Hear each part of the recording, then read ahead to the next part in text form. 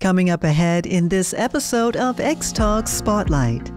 So with this very rapid development of the mRNA COVID vaccines, analytical tools also had to be quickly developed for characterization of critical quality attributes of mRNAs throughout this development and production process. A key factor in mitigating these risks is implementation of effective analytical tools that can properly measure the mRNA critical quality attributes. But beyond this, thorough testing and regulatory compliance are also very critical in ensuring that mRNA-based vaccines are both safe and efficacious.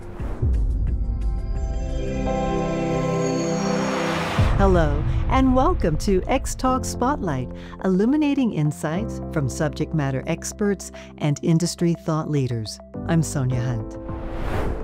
In this episode, we're asking the question, can mRNA integrity and 5' capping efficiency be assessed using a single assay? As mRNA vaccine development continues to advance rapidly, there is a growing need for robust methods to characterize mRNA constructs and drug products efficiently. This includes how rapidly measuring intact, capped, and tailed mRNA in a single step can provide critical insights into mRNA integrity. In this Xtalks Spotlight edition, I spoke with Dr. Randy Lacey, field applications scientist at InDevR, to learn about innovative approaches to mRNA analysis and quality control in mRNA vaccine development. Dr. Lacey spoke about the importance of fit-for-purpose and in-process mRNA testing across all stages of vaccine development and manufacturing, highlighting how these approaches can help address key challenges in mRNA vaccine characterization. Randy, thank you so much for taking the time in this Spotlight interview. Well, thanks so much for having me. I'm really excited to talk today. So to start us off, how do you approach assessing mRNA integrity and 5' capping efficiency in vaccine development? And why are these attributes so critical to evaluate? I think it's important to start by answering the second part of the question first regarding why 5' capping efficiency and integrity are such important attributes or characteristics to evaluate during mRNA vaccine development. So both 5' capping efficiency and integrity are very critical to the overall efficacy of an mRNA vaccine. The 5' cap specifically plays a key role in mRNA stability by preventing degradation, and it's also important in regulating translation of the mRNA into the actual target antigen. mRNA integrity, on the other hand, which can commonly be defined as a measure of the amount of full-length intact mRNA, is similarly critical in that it provides information on the purity of the mRNA, or essentially how much of the mRNA has been fragmented or degraded. And so it's important to understand that degraded or fragmented mRNA cannot be translated into the appropriate antigen, and therefore it cannot actually elicit an effective immune response. So how are actually 5' capping efficiency and integrity measured? So typically, multiple techniques are required to separately assess 5' capping efficiency and mRNA integrity. 5' capping efficiency is generally measured using well-documented mass spec-based approaches. So these approaches provide information on the amount of mRNA in solution that has a 5' cap, but they do not account for how much mRNA is also fully intact. And so separately, the amount of full-length or intact mRNA is commonly measured by electrophoresis-based approaches, or HPLC. So both of these measurements, along with an assessment of the actual poly-A tail, can collectively provide information about how much mRNA is fully intact and capped. So here at InDevR, we've taken a different approach to assessing the amount of full-length capped and intact mRNA with our 5' cap Q assay. So the 5' cap Q assay is an immunoassay-based approach that utilizes an immobilized 5' cap specific antibody that functions to capture the mRNA that has a 5' cap. The mRNA is then labeled with a fluorescent probe that is specific for the poly-A tail. And so with this assay orientation, so we're capturing via the cap and then labeling via the tail, only mRNA that has both a 5' cap and a poly-A tail are detected. So when used alongside a very well-characterized reference standard, the 5' cap Q assay can provide a quantitative assessment of the amount of mRNA that has both a 5' cap and a poly-A tail in a single measurement. So this is very important because mRNA that contains both a 5' cap and a poly A tail is the actual immunogenically relevant form of the mRNA, which otherwise cannot be measured using a single assay. And what are the main challenges in mRNA vaccine characterization? To answer this, I'll start by just providing a bit of context as to where we currently are with regards to the analytical tools that are used in mRNA vaccine development.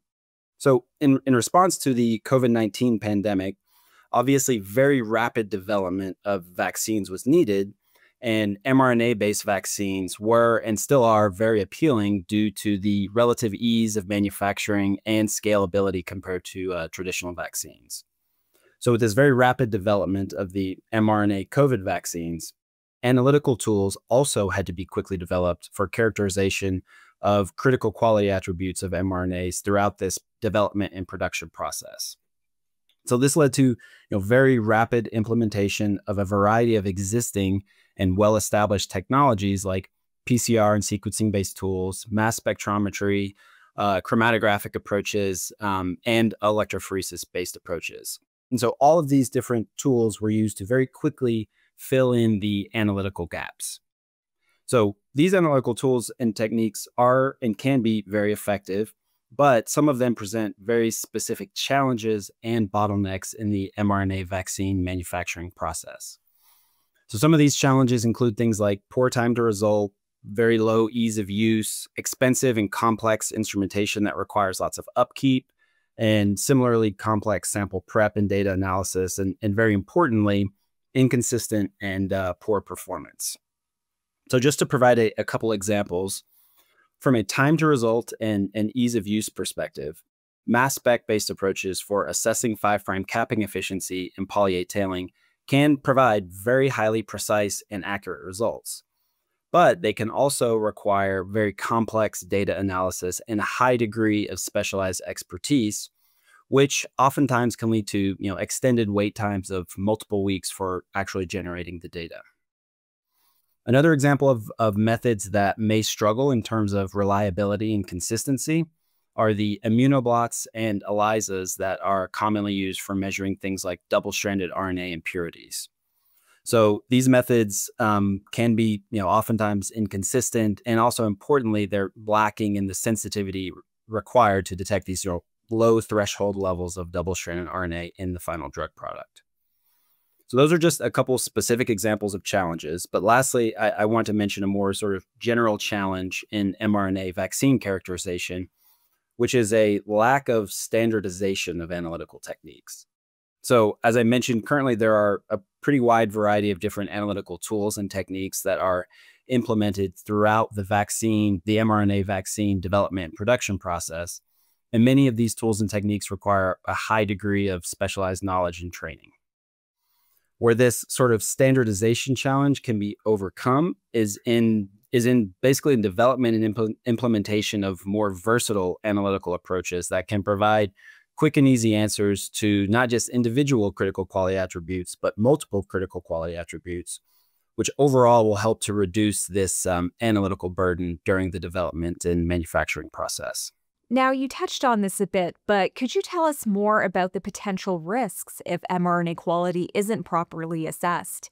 And how can those risks be mitigated during production? Of course, when regulators are assessing a vaccine for licensure, they have to assess the quality of the mRNA in the vaccine prior to public release, which provides very critical information on both the safety and effectiveness of the mRNA-based drug. So if the mRNA quality isn't properly assessed, there, of course, are a variety of different risks that can arise. One example is, in general, the poor efficacy of the vaccine in terms of actually eliciting the appropriate immune response. So an example that I touched on earlier is if you have mRNA that is highly fragmented and this high degree of fragmentation isn't caught in the production process prior to release, the mRNA cannot express the appropriate antigenic protein after injection, and subsequently the neutralizing antibodies that are so critical cannot be produced. Another example of a risk is in actually delivery of impurities in the drug, so things like double-stranded RNA. And so double-stranded RNA is an impurity that can cause unwanted immunogenicity. And so it's obviously very critical in demonstrating that there is little to no remaining double-stranded RNA in the final product before release.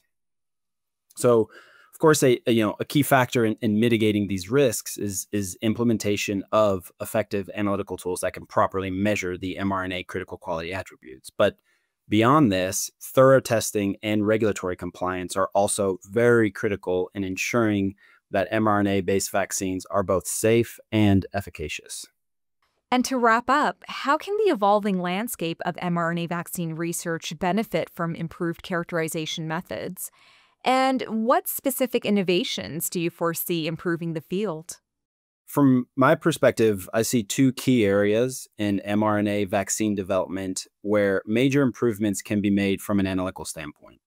So the first is in, as I mentioned before, in speed and ease of use of analytical tools. And then the second is in the capacity for multiplexed analysis.